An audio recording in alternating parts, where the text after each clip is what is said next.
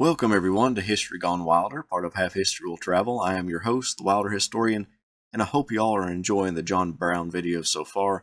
He's definitely a more complicated figure than most people give him credit for, and in this video we learn about his overall plan for freeing African Americans in bondage throughout the South before he heads to Kansas and takes part in the horrible atrocities in that territory. John Brown's plan to arm runaway slaves to end the bondage present in the South did not start with discussions with Frederick Douglass.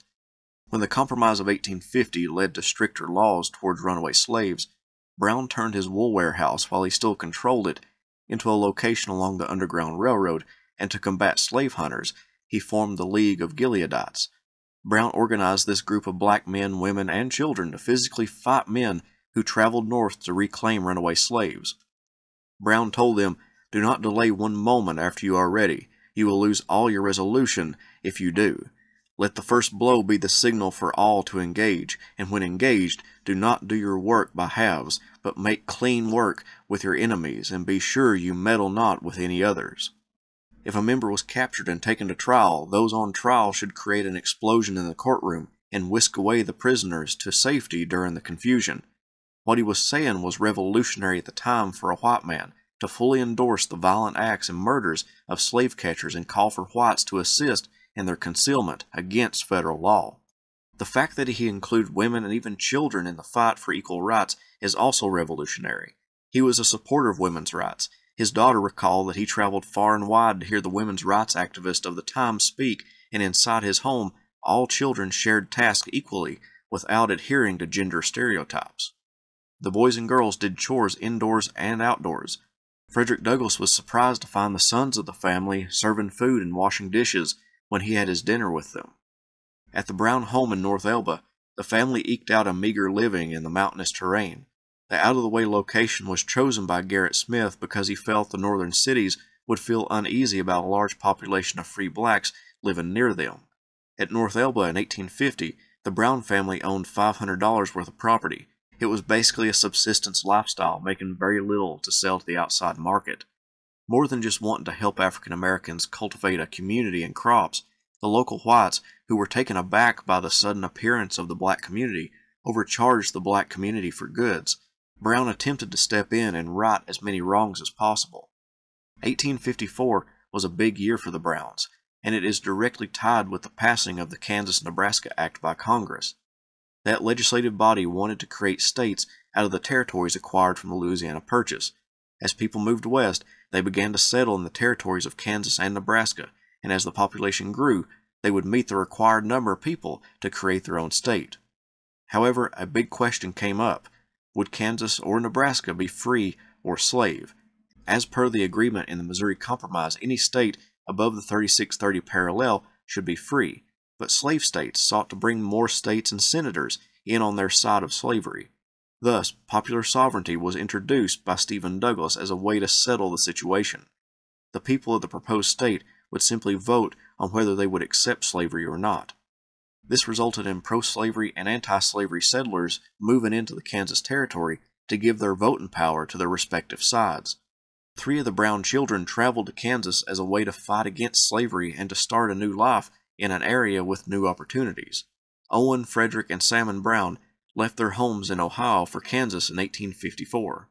With 10 cattle, 3 horses, and some personal possessions, first going to Illinois, wintering there, and arriving in Kansas by April 1855, about 8 miles from the town of Osawatomie. The 3 sons would not be alone long. John Jr. and Jason would make their way to Kansas that spring. They traveled by boat aboard the New Lucy. Cholera broke out among the passengers, and Jason's oldest child, Austin, would pass away. When the boat stopped in Waverly, Missouri, the Browns disembarked and buried Austin in a thunderstorm, but when they returned to the boat, the ship's captain pulled away, leaving them stranded in Missouri. The captain was needlessly cruel, since he knew that the family had gotten off for the purpose of burying their loved one, and that the family had tickets to travel as far as Kansas City. They would travel by wagon, facing discrimination for being anti-slavery, and Northerners along the way, but they would arrive at the camp outside of Osawatomie that the family called Brown Station on May 7th. John Brown thought hard about joining his family in Kansas, but other things were on his mind. In 1854, he had started recruiting for a raid on the federal arsenal at Harper's Ferry to take place very soon. Having dedicated his life to the destruction of slavery, Brown asked his black neighbors in North Elba and even Frederick Douglass, along with other prominent African Americans, how he could best help them. He began to think that he could help African Americans as a whole by traveling to Kansas. Other things drove him toward the idea of going to Kansas. His son John Jr. requested that his father raise money for guns and send them to Kansas because the violence was getting worse as more people flooded into the territory. John raised money for weapons at a convention of reformers called the Radical Political Abolitionists in Syracuse, New York, in June 1855. He set off on his journey to Kansas with his son-in-law Henry Thompson in August, stopping in Ohio to pick up more weapons, including revolvers, rifles, ammunition, and several short, heavy broadswords. They loaded all the supplies into wagons, bought a horse for $160 in Chicago, then proceeded overland. Along the way, their horse got sick, forcing them to only travel 6 to 8 miles a day. Running low on funds, they ate crackers, eggs, and prairie chickens they shot along the way.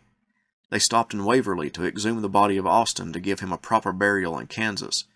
They arrived in Brown Station on October 7th, where they found that torrential rains had ruined many crops and illness plagued the whole camp.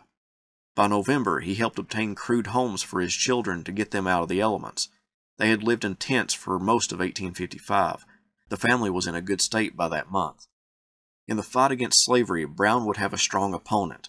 A former senator of Missouri and pro-slavery activist, David Rice Atchison, helped to organize and induce Missourians to cross the border into Kansas, vote illegally, and terrorize abolitionists. A pro-slavery Missouri leader said to the border ruffians, "To those who have qualms of conscience as to violating the laws, state or national, I say the time has come when such impositions must be disregarded, since your rights and property are in danger, and I advise you, one and all, to enter every election district in Kansas and vote at the point of the bowie knife and revolver." Enough fraud took place that 38 of the 40 Kansas representatives were pro-slavery. Those pro-slavery politicians implemented strict laws against the abolitionists, making it a felony to speak out against slavery. This is not to say that all those who came as anti-slavery to Kansas were like John Brown. Most opposed slavery because they did not want African Americans in the state of Kansas, whether free or slave. The discussions by free state groups in Kansas bear this out. When the Brown family were approached soon after they arrived in Kansas by some border ruffians, the men from Missouri asked which side they fell on. John Jr. stunned them by saying they were free state men, and more than that, we are abolitionists. They, unlike many other free staters, opposed slavery for moral reasons. In November 1855, Charles Dow, a Free State Ohioan, was shot in the back by Franklin N. Coleman, a pro-slavery Alabamian. The squabble originated from Coleman cutting timber on Dow's land, but because the two men were on opposite sides of this civil war in Kansas, it quickly became political. Jacob Branson, the only witness to the murder, was anti-slavery, so the pro-slavery sheriff arrested Branson on false charges and set a high bail to prevent him from testifying against Coleman. Free Staters rescued Branson and brought him to safety in Lawrence, and this would result in what became known as the Wakarusa War, the first conflict in which John Brown participated. Pro-slavery supporters planned to attack Lawrence, and word got to Brown, who came into Lawrence with some of his sons, riding in a wagon bordered with poles with bayonets attached to them. After talking with Free State leaders, he was appointed a captain in the 1st Brigade of Kansas Volunteers, commanding a company of men called the Liberty Guards. Before he could get a taste of battle, the governor of the territory got both sides to stand down, but tensions would flare up again. In 1856, at the Osawatomie Free State Convention, candidates were chosen to represent Kansas, of which John Jr. was recommended. John Brown served as a chairman of the convention as they prepared for possible violence as new elections were to take place. The country, and Kansas in particular, entered 1856 with controversy, and it would continue throughout the year. 1856 was the year of the infamous Pottawatomie Massacre perpetrated by John Brown. One of Brown's biographers put it best when he stated, "Larger forces contributed to the massacre. John Brown was no designing troublemaker. If anything, he had ended 1855 with an overly optimistic view of the Kansas situation, which he thought had moved clearly to the Free State side. Nor was his deed simply an act of revenge against his enemies in Kansas. It can best be explained as an act of terrorism improvised at a moment when outside forces, some local and recent, others national and long developing, converged in his psyche and set off within him an explosion of vindictive rage. Earlier that year, a Free Stater was brutally hacked with hatchets and knives, left mortally wounded on his doorstep with his wife screaming in horror. Also that year, the President of the United States, Franklin Pierce, officially supported the pro-slavery government, even though the territory was shifting or had shifted to anti-slavery. He even called up troops to enter Kansas. John Jr., upset about the turn of events, wrote, "The question here is, shall we here be freemen or slaves? The South is arming and sending in their men. The North is doing the same thing.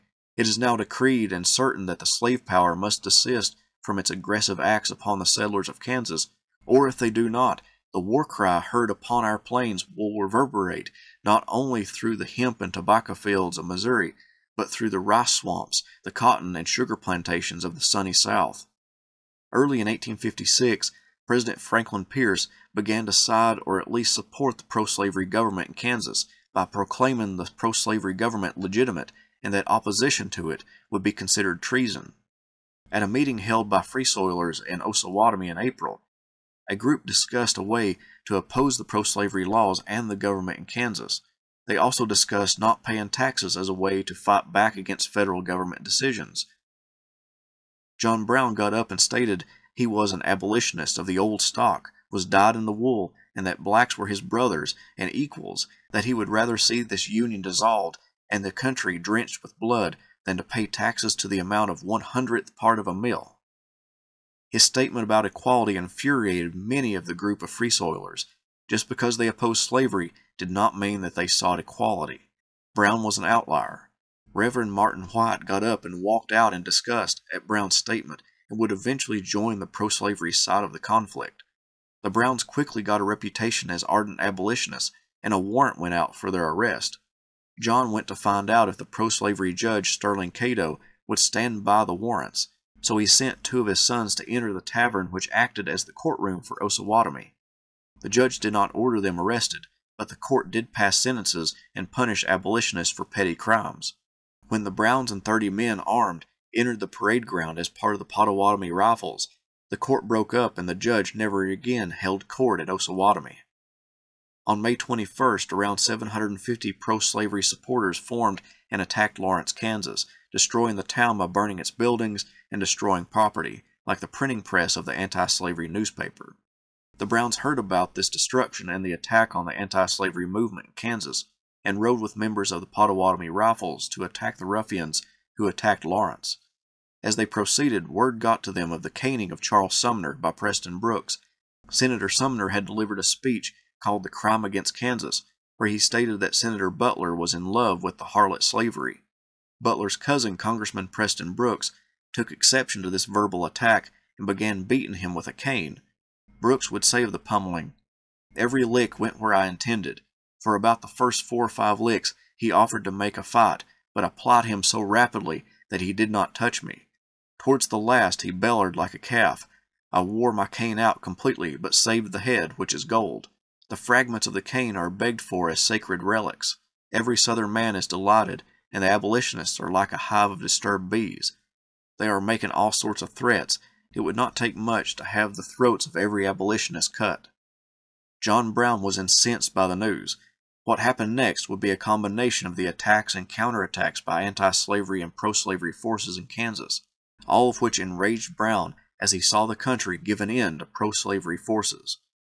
On Saturday, May 24, 1856, Brown led a group of his sons and a few friends armed with rifles, revolvers, and freshly sharpened broadswords to a house on Potawatomi Creek. They knocked on the door, attempting to draw out the man, but a rifle barrel protruded through a hole in the house and the party left. Next, they came to the house of James Doyle, a Tennessean who came to Kansas to get away from the financially dominated area by slaveholders, but joined the pro-slavery supporters in Kansas. Doyle and 2 sons were on Cato's pro-slavery court that the Browns broke up. The Browns knocked on the door asking for directions. When the door opened, they barged in, accusing Doyle of pro-slavery actions, then took him and his 2 oldest sons outside the cabin. They spared the 16-year-old son, leaving him in the house with his frightened mother and sisters. because he had not been part of the court. The Browns led the three men toward the woods 200 yards away. Then Owen and Salmon Brown hacked away at them with the broadswords, and John Brown delivered a single pistol shot into the head of James to make sure he was dead. The next home they came to was Allen Wilkinson's home, the acting district attorney in Cato's court. They got him to come out of the house by asking him to show them how to get to Dutch Henry Sherman's cabin. When he opened the door, the party took hold of him and asked him his stance on slavery. When he identified that he was for it, the group said he would be taken as a prisoner. Allen attempted to extricate himself from the situation by stating that his wife had the measles and needed someone to stay with her, and that if he was allowed to leave to get someone, he would be willing to turn himself into the group. John Brown asked the wife if there was any neighbor available to look after her. She said they were all away. John said it matters not, and took her husband out of the cabin, about 150 yards away, where John's son-in-law and a friend of the family did the same to Allen as the Brown sons did to the Doyles.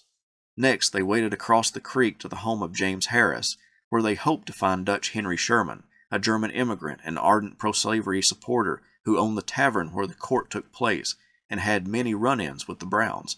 Fortunately for him, he was on the prairie searching for lost cattle. They did find his brother Bill Sherman, along with some others in the cabin. They interrogated the group, and finding only Bill guilty of pro-slavery actions, they took him outside, slashed him with the broadswords, and submerged his dead body in the creek. The Browns and the rest of the party washed the blood off their broadswords and headed back to their camp on Middle Ottawa Creek. The reality set in of what they had done when they made it back to camp. Some of them broke down and cried, even though John tried to insist that it was in self-defense to defend others against violence. John Jr. and Jason ran to a family member's house. Although they hadn't taken part in the killings, word spread that the Browns were the ones who committed it, and they feared for their lives. Eventually, both John Jr. and Jason were captured by pro-slavery forces and turned over to federal soldiers. Both men were put in chains and beaten by their captors. John Jr. was overcome with madness, as people then described it, and had to be restrained. At one point, the two men were taken to Osawatomie to a camp, and John Jr. had to be bound to a pole by an ox chain. And when he wouldn't stop shrieking, the soldiers beat him into unconsciousness. Them and 5 other Free Staters were bound together by chains to their ankles and forced to walk 65 miles to Lecompton. Once there, the two men were investigated and Jason was released, but John Jr. was charged with high treason for being a Free State politician. When Jason returned to his home, he found that pro-slavery forces had burned his cabin like the rest of the Brown family homes. John Jr. will be released on bail in September. It would be in the days after the Potawatomi massacre that John Brown would meet one of the more influential men for his own story. James Redpath, a writer for the New York Tribune, stumbled on Brown's camp. The Tribune was an anti-slavery paper, and Brown was more than happy to tell him what he was fighting for, leaving out the massacre. Redpath would go on to be Brown's first biographer. While hidden in the wilderness, Brown got word that Henry Pate, a leader of a pro-slavery group of armed men, the same man who captured both John Jr. and Jason, was planning an attack on a town. Determined to stop it, Brown and his 8 men left their hideout and met up with 20 other Free State men at Prairie City, where they partook in religious services. While in church, a messenger burst into the building telling them that the Missourians were coming. 6 men attacked the town, but the Free Staters fought them off, capturing 3 of them and riding off for an area known as Blackjack for the stand of Blackjack Oaks. The slave state forces numbered 55, outnumbering Brown's men. In the battle, the Free Staters couldn't hit the slave staters from behind their wagon barricade, but they did manage to hit their horses, making the group of men immobile. Brown was winning the battle, but an unlikely event captured the victory. Frederick Brown, the burly son of John, who was supposed to take care of the horses, came riding Owen's horse, wielding a sword and urging the Free Staters on, saying the Missourians are surrounded. Terrified that what he said was true, Pate and his group surrendered to Frederick and John Brown. A few days after the battle, Brown ran into federal troops led by future Union General Colonel Edwin Sumner. Among the federal soldiers was a young officer named Jeb Stuart. Stuart and Brown would meet again a few years later. Brown handed over his prisoners to the federal troops, but Sumner did not arrest Brown, even though there was a warrant for his arrest. On into August, Brown and his group raided a few pro-slavery locations for supplies to keep up the war effort, but on his trip to Nebraska City and the Nebraska Territory, he would meet one of his die-hard followers. Aaron Dwight Stevens was a commander in the Free State Army.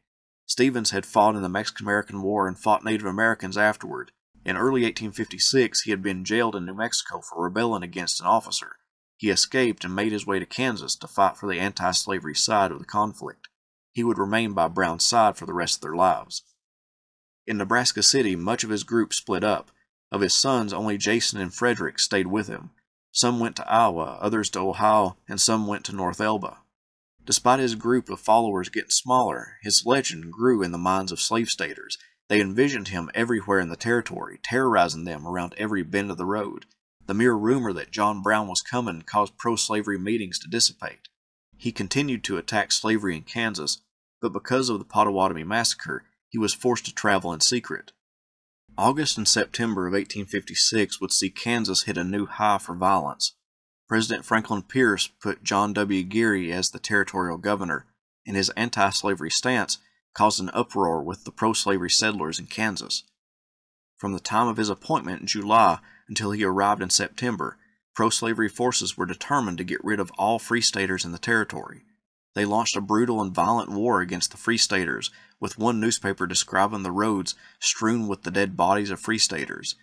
Brown formed his own group to combat the pro-slavery forces. He would call his group the Kansas Regulars, and he would go to literal war with the slave staters. Brown raided pro-slavery farms and took what he and his group needed to continue the fight against slavery, believing that if it belonged to pro-slavery families, it could be confiscated to fight against slavery. He captured a great deal of pro-slavery soldiers, but almost immediately let them go, but not before lecturing them about how their side of the war was wrong. He stated, "You want to make or keep other people slaves. Do you not know that your wicked efforts will end in making slaves of yourselves? You come here to make this a slave state. You are fighting against liberty, which our revolutionary fathers fought to establish in this republic, where all men should be free and equal, with the inalienable rights of life, liberty, and the pursuit of happiness. Therefore you are traitors to liberty and to your country of the worst kind, and deserve to be hung to the nearest tree. Go in peace. Go home and tell your neighbors and friends of your mistake.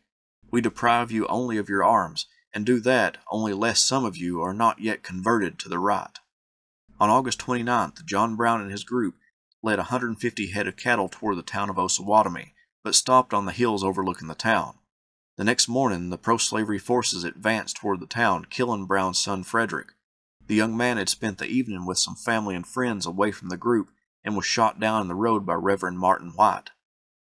News came to John Brown of the impending attack, and they rode off for the town. An untested member of the group confessed that he had never been under fire. Brown gave him some advice: "Take more care to end life well than to live long." He placed his 38 men in the tree line, concealed from view. When the pro-slavery soldiers got close, Brown ordered his men to fire. This stunned the slave staters, who numbered around 200 men.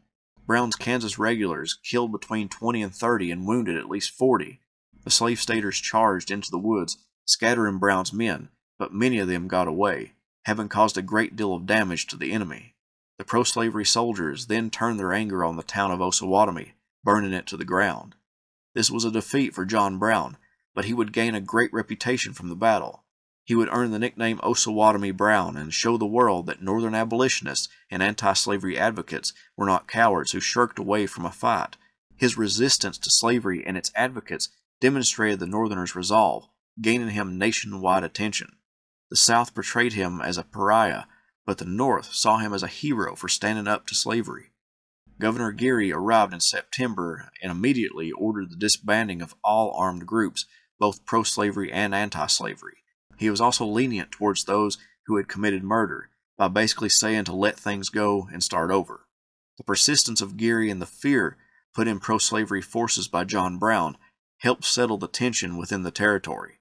By the end of September, John Brown would leave Kansas and head east, still determined to fight slavery wherever it existed.